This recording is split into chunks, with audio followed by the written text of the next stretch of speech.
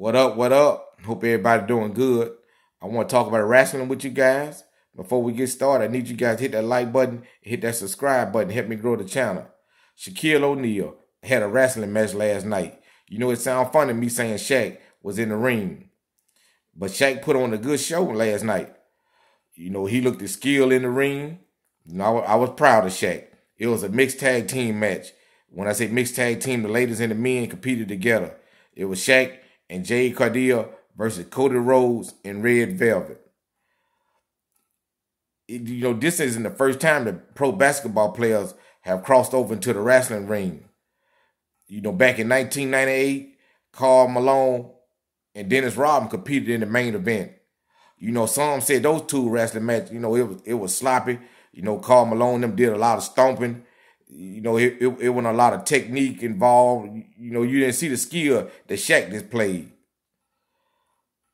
Shaq moved well in the ring, man. You can tell Shaq really practiced and took his time to learn something before he got in the ring.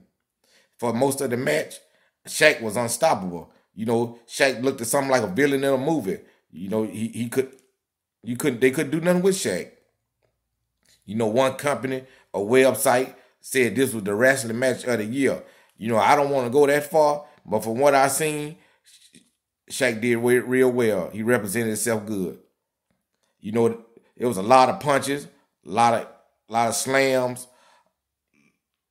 They kept it simple, basically. You know, they didn't try to have Shaq doing no fancy moves. You know, they know Shaq not a full-time wrestler, so I can understand why they did that way. You know, the ladies, they were able to get the much-needed exposure. I want to say AEW and Jade Cargill, you know, they trying to make her the latest champ, and they trying to help Red Velvet as well with her exposure. So that's why they put them in the main event, and they represented well. But at the end, it was a sad ending for Shaq. You know, Cody Rhodes jumped through the rope, jumped over the ropes, and caught Shaq, with Shaq standing at the end of the rope, and they fell back through the tables. True wrestling form. Shaq left in an ambulance and disappeared. You know, that's why I say Shaq went all the way through the motion. What some you'll see any other wrestler do, the storyline and everything, Shaq did well.